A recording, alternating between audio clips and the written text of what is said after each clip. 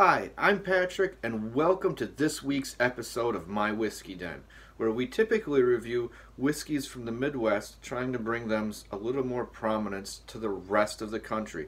But as the year goes on, we're also going to be including some other states where we know people that have access to other great whiskeys that they're doing because, you know what? People love to travel, and if you're going someplace, you want to know a distillery that would be worth stopping at and spending some time with some good distillers and tasting some great whiskey. So we're going to be expanding the format a little bit. Not a big deal. And today we're looking at Journeyman Distilleries from Three Oaks, Michigan. This one is the Featherbone Bourbon Whiskey. It is batch 29 and bottle 1738. So this, it's got a nice tight cork on it, as you can see. Oops, synthetic. You know, Dad likes those. Don't have to worry about tipping bottles over if you got one of those, or even if you do, doesn't hurt it either. So the cool thing about this is a nice little small distillery, but it was set up with a really nice background and a nice story, which always kind of enhances the whiskey. And this one starts with Bill Wetler, who was I don't want to say a pro golfer, but he was a very prominent golfer at Missouri State College, 4-year letterman there. After that, he was lucky enough to go over to St. Andrews Golf Course and work there. And if anyone knows anything about it, that is one of the more prominent golf courses in the world. And I've had friends that have gone there, and it is tremendous. And so I'm a little jealous in that aspect, and good for him to work his way into a job over across seas. While he was there, though, he met a guy named Greg Ramsey from Tasmania. They became friends, and believe it or not, you know, in Scotland, they ended up developing a nice love of Scotch that was there, and whiskey in general. But I was going to say probably Scotch, because you're right in the heart of all the excitement, right there. Ooh, that's really nice. Sorry, I couldn't help but sniff it. I need to break up a little bit of the reading. Bill ends up traveling over to Tasmania to see a different golf course a couple years later, and then actually goes over to to Greg Ramsey's distillery that he started there. Takes a look around, really kind of likes it, gets kind of even a little more interested look at it, goes back home, works for the family business a bit. Then a few years later, he goes back over to Tasmania, travels to some of the other distilleries that are there, starts kind of developing a real feel and excitement for it. So when he comes home, Bill and Chuck, I was going to say Wetler, brothers, relatives, somewhere in that line of things, they team up and buy what the middle section was of the old Featherbone Distillery. The Featherbone Distillery in the 1800s, early 1900s, they came up with, they made whips, and they also started using feather bones instead of whale bones in women's corsets, which at the time revolutionized the industry. Three Oaks at that point becomes a big name. Everyone knows it all over the place, mainly because it helps women. I was going to say, I wouldn't want, it's a completely stiff whalebone going through a corset. I never wore a corset, but from what I hear, it can be uncomfortable, to say the least, from time to time, though they do look nice. So the Featherbone gives a little more flex and brings real names to it. So they buy what was left over of the middle section of that distillery to create of the manufacturing plant, so they can create Journeyman Distillery, which is what we're drinking now, and why this one is named Featherbone. It's named after the most prominent product that was produced there. Really kind of neat in that aspect. Now, this one is a single distillation. It's 70% organic corn, 25% organic wheat, and 5% organic rye. It's 45 proof, and they are really neat because they are organic, and I believe they're also kosher as well.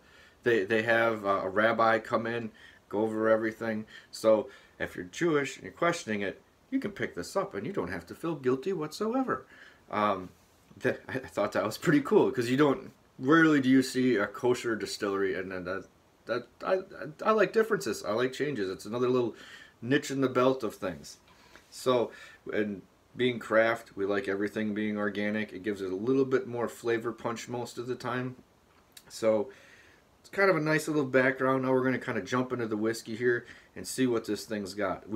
I have heard some wonderful things about a couple of the other releases that they have. I just have a hard time finding them here in Green Bay, Wisconsin. So shout out Alloway Liquor for having this. Not getting paid for that, just a nice plug because it's hard to find some stuff from Michigan, and I was happy to find this one there when I stopped in. So thank you for that. It's nice to get a little bit outside the realm every now and then. So it's very pleasant on the nose. It smells light.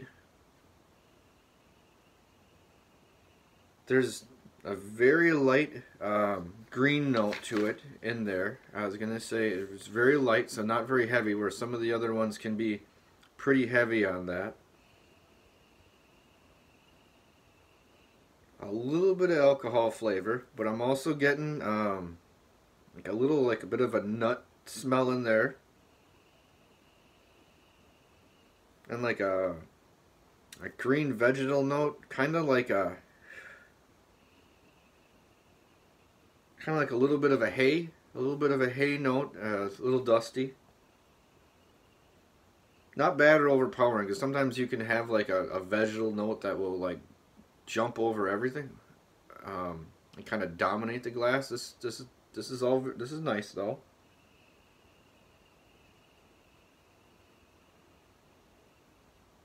Yeah, a little bit of an earthy, like a dirty, dusty note in there. A little light caramel.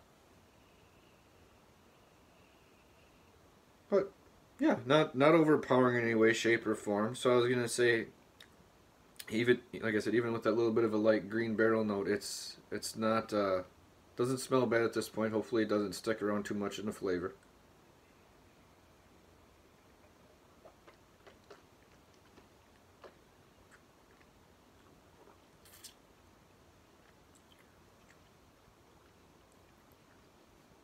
Okay, it's not very oily.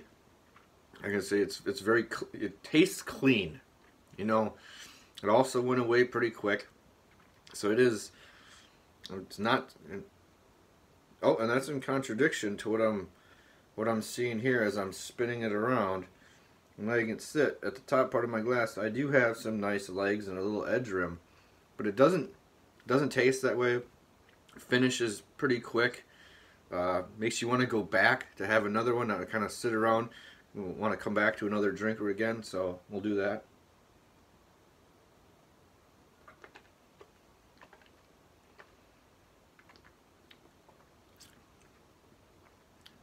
Okay. A little light green wood note, but the rye mixes in with that well to hide that nicely. So that's not very overpowering or anything. Little alcohol bite, but not a lot, enough to know that you're drinking whiskey. I like that. I do like that in whiskey when you taste, you feel like you're drinking it, rather than having to be completely covered over and it feeling like almost like a candied drink when you're getting like a liqueur flavor. I almost like to know that you're drinking a whiskey when you're doing it, and you do that with this. It's got let's see here.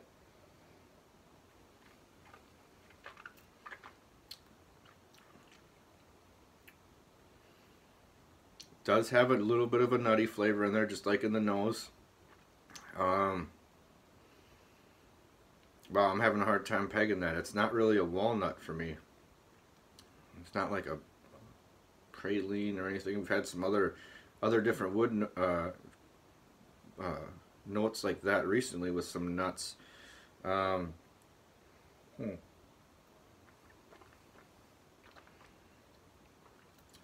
gonna go almost like a peanut.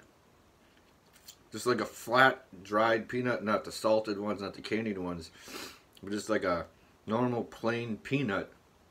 I'm getting that in there in the mid range. an okay amount of rye spice, like enough to kind of cover that little green, light green note up. You're not getting a bunch of hay like I was on the nose more so. That's a pleasant thing. I was gonna say I don't mind it on the nose, but I was gonna say taste, kind of that hay note isn't always my favorite. So I'm glad that kind of faded away in there.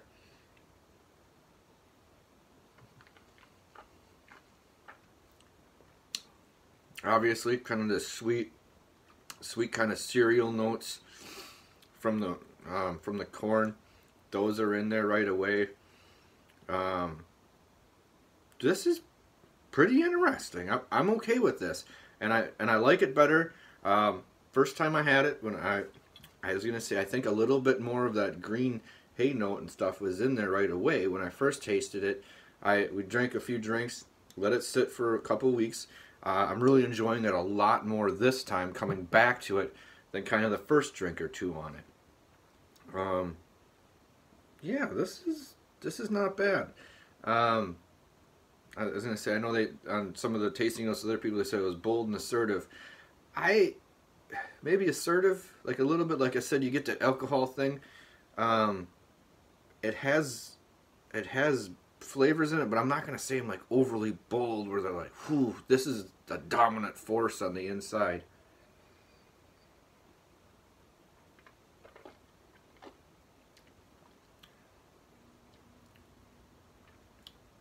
Yeah, I think when they and a couple other people use the word assertive, you do feel like you're drinking whiskey. It does fade. Like I said, it's a very clean whiskey.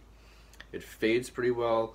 Now I've had a few drinks. Obviously, it's sticking around a little bit longer on the back of my tongue. Get a little slight burn on the sides. But this is not bad. It's not 100% up my alley. I don't mind it. It's nice though. It's something I would never turn this down, and because of the profile of what's on the inside of this, I'm actually kind of excited about a couple of the other things that I heard about. I know they had a rye. I think they had like a Four Crosses one where it was like a 4-grain, which I've heard wonderful things about. So it's kind of like an entry into it. I'd say, definitely worth picking up a bottle. Maybe let it breathe. Get a couple drinks, let it sit down. I am that way with a lot of whiskeys, because a lot of times it does tame them and just change it a little bit, where that first neck pour is a little different. It really helped this one out quite a bit.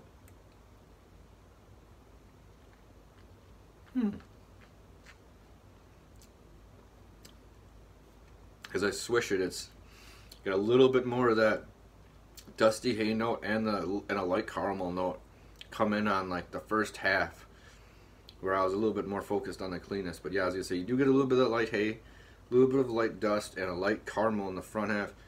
Rolls into the rye fades away nice, and it's a very clean drink. As you can see, I've gone back quite a bit here already. So this is Journeyman Distillery's Featherbone. Very nice whiskey, pretty pleasant. Upcoming in the next couple days here, we are going to go to another Monday night stream. We just did one the other day where it was movie night. We're going to go to this coming Monday right after the NFC AFC championship games, because we don't want to fight with them. I mean, they're not ruining Sunday Funday, they're just changing Sunday Funday. So this coming Monday, we are going to jump over to High Wire Distilling, New Southern Revival. It's 100% Jimmy Red Corn Bourbon, and we are going to do a comparison between their normal release and their cask strength single barrel release. And the difference is the normal one is 47.5%, the single barrel is 55.3%. So a high jump up. I was looking at them earlier today. I got a couple samples from another one on the channel from Mike Lissick, and here they are. Problem when I first saw this is a brown bottle. This threw me off for a second. I thought automatically right away, holy cow, look at the difference. No, it's a brown bottle. That was a bit of a fib. Nice try, Mike. That was a good tease. You got me on that one. I wasn't prepared for that. Thought it might have been the greatest transition between cask strength I had ever seen. But that was not the case, but I am looking forward to reviewing those with Mike and Ben during the live stream. Stop in then, see what you think of them. Might be a bottle you want to pick up. But remember, from my den to yours, it's not the size of the den that matters. It's the love of the whiskey. Cheers, folks.